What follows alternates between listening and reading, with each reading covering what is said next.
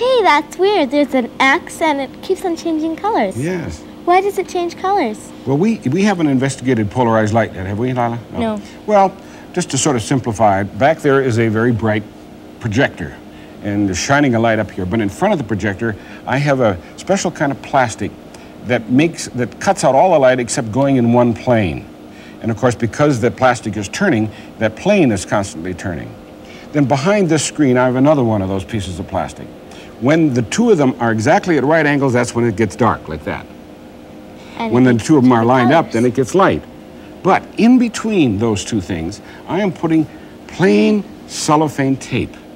And it has the characteristics of twisting that light just a little bit to produce a color. Oh. Watch, I'll put another one right over the middle, and you watch what happens to the center.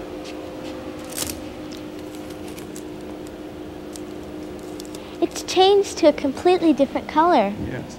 Now, scientists use this principle of polarizing light to study all kinds of things, but especially crystals. And notice that when you understand that this particular thing is changing color from blue to yellow, right, or gold, Yeah. in a certain position, you now know when you look at this that there must be more layers because it changes color right in there. Yeah, so if it's 3 layers, it's Three yellow. layers is one color, and if it's 4 Yeah. layers is another color, and so forth. In fact, you go back, take a couple pieces of the tape, and put it on the screen and see what kind of an effect you can create. Don't cross it in the middle this time. Put it someplace else. Okay. Aha. Okay, now take another one at sort of an angle.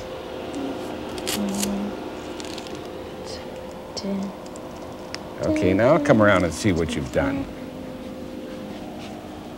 Now everything's Well, going now we at have one time. now we have a red and a blue up here. See, here's 2 layers right here. Also, it depends on what angle you cross them. So you're getting all kinds of different effects. That's neat. Now, scientists don't necessarily do this for spinning. They do it to study, you know, the surfaces and the layers of crystals. But it's sort of fun to be able to play with it and make modern works of art. In fact, I have one all prepared.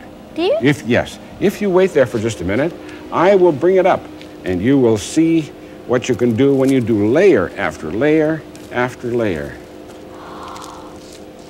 Oh, that's beautiful. Isn't that pretty?